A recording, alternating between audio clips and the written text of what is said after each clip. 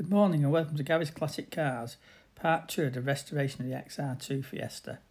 This section includes repairs to the inner cross member behind the front wheel, floor pans and inner sills. I hope you like it and let's get started. Firstly, this is the cross member section behind the rear of the front wheel. As you can see, it's heavily corroded, and along with the flinch panel just at the side. This has had previously bodged repairs on plate after plate and covered in the horrible black underseal. This is probably caused by water ingress and just corroding it through. Firstly, I cut the floor away, trimmed back where I could to the best of my abilities to the good solid steel, but wanted to keep as much of the original steel as possible because I don't really want to put a foot floor pan in. So the next section was the inner sill to cut out. As you can see, these are the floor sections and inner sill sections I cut out, which have just had patch on patch on patch, which is not really great and has no strength whatsoever. So once all the rusty metal was cut out, I started fabricating some new sections of the outriggers. This was done in some quite heavy grade steel to give some strength to the vehicle. Bit of bending and bashing and away we go, we have a new panel. I do like to fabricate my own panels. One, you can't buy this section, and two, it gives you a bit of achievement that you have actually manufactured something that's going to last for quite a long time. Used the folder to put any bends in that I needed. I had got the new section in position, I welded it up ready to put the inner front floor pan in. This was marked out with a marker pen from below to the shape roughly and then cut oversized. It's the easiest way to do. The next phase was to start repairing the inner flinch panel. I got a bit of heat with my blowtorch and warmed and shaped this on my leather bag, which is used old school style with the hammer and dolly, and it fitted really well. This is a section of the inner sill I cut out. As you can see, it was quite heavily corroded on the inside and I would never have been able to clean this up. Although the top half looked okay where the wax oil had been previously, it obviously burnt away when they'd done the repairs. Here's sections showing the layers. There must have been about 3/4 of an inch between the floor pan and the inner sill section, with the old floor still in the middle, so no strength whatsoever. Once that was all cut out, I welded it all in, fully seam welded along the top, down the sides, and put 1 inch weld along the bottom edge every inch or so it was really solid, and filled it with seam sealer to prevent any water ingress. Once the inner sill was done on the rear, I started on the front. This had previously lower half of the outer sills on and was in good condition, so I just cleaned off the surface rust, which was very minimal. Once that was done, I then trimmed back the new floor pan to the correct size, welded it in along with the inner sill. I butt welded all this in and ground it back to make it look as factory as possible, which I think I achieved eventually. Once the floor pan was in, this allowed me then to finish off the outer brace behind the front wheel. So I ended up welding that fully up and getting it all ready for the next stage. Of the external, I then repainted everything in grey oxide primer, including the internal. Finally, once the car was painted, I did drill some holes in the inner arch and injected wax oil in to prevent any future corrosion from where the welding had taken place. All the floor pans were then painted and looked really good before applying the sound deadening onto it once I had finished the remaining welding. The next section to do was the chassis.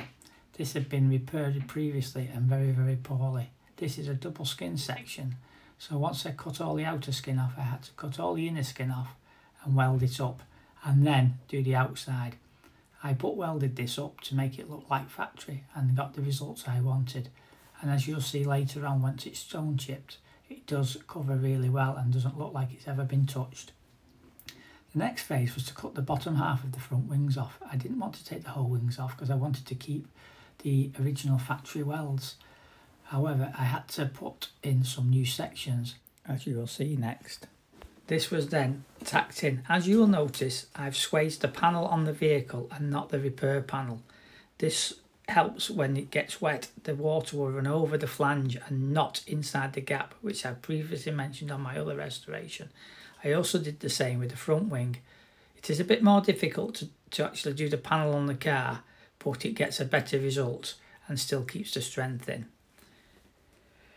Once done and all welded up, a quick skim of filler over the welds and a bit of a rub down, and you get an almost invisible repair, and it still has the original look.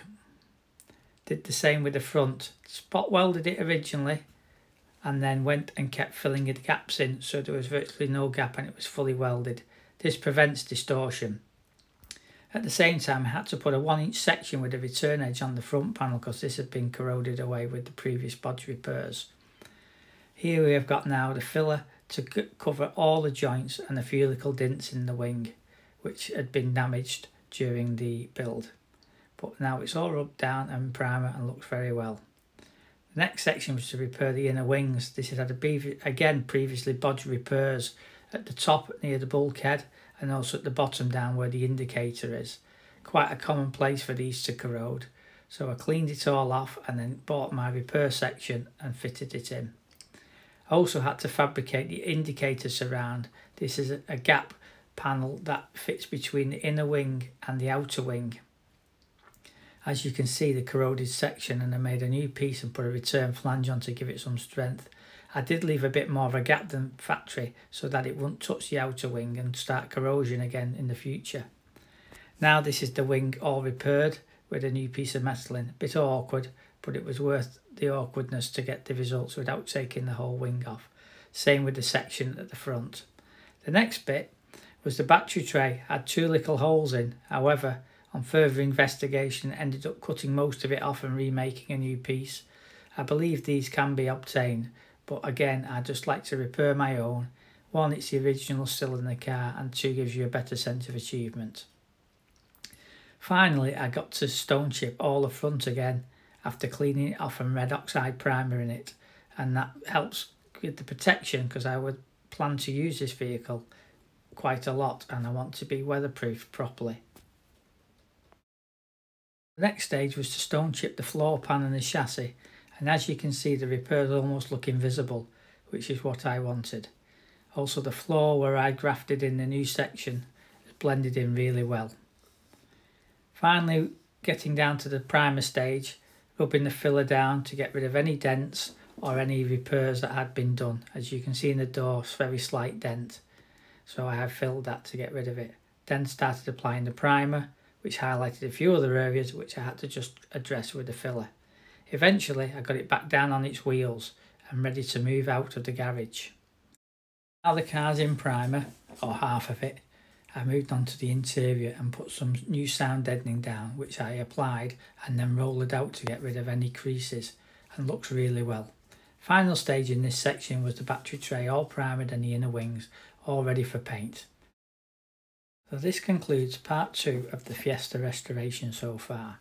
So now we have now got the near side done, we now carry on to the off side and the bonnet, along with all the other ancillary items.